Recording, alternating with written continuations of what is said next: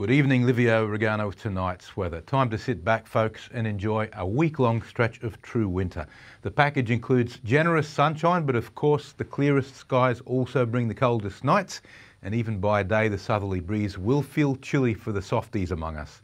Only 12 degrees atop today at Toowoomba Airport after a low this morning of 3. Kingaroy had the warmest day on 16 and Warwick the coldest night on 1.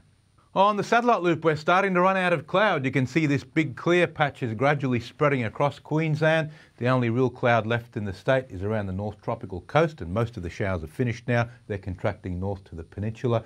A few little filaments left around the Darling Downs, but they're basically gone as well. And we can face a few days of this beautiful clear weather right across Queensland. Let's have a look at today's chart.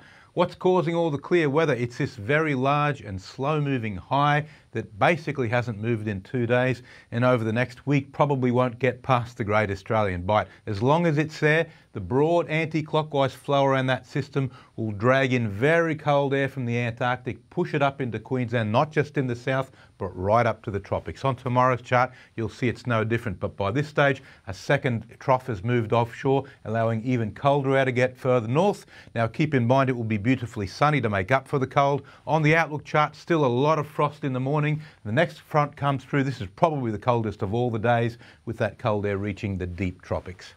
Now the latest from the Weather Bureau, the Darling Downs and Granite Belt forecast, a mostly sunny day after a frosty start. Dalby 14 degrees, Gundawindi 13, Toowoomba 1 to 11, Warwick 0 tonight and 13 tomorrow. For the southeast coast, again some inland frost and a bright sunny day with Gatton reaching 17 degrees, a low of 4 tonight, Ipswich 19, Brisbane 18. Looking ahead for Toowoomba, no rain until the middle of next week with a good long stretch of clear days, temperatures dropping well below average both day and night, recovering slowly from Monday as moisture returns. For Warwick, there's going to be some frigid nights hanging around that 1 degree mark for several days. It won't really recover until about Tuesday, Wednesday. Dalby's much the same, a slightly bigger range from top to bottom. We're going to get warmer on Tuesday, Wednesday with a high of 19 degrees, but no rain. And that's all for this evening, friends. Hope you enjoy rugging up for the next week. If you've got a fireplace, now's the time to use it. Otherwise, just sit against a north-facing wall, protected from the wind, and let the warm sun shine on your body. Now it's back to the team.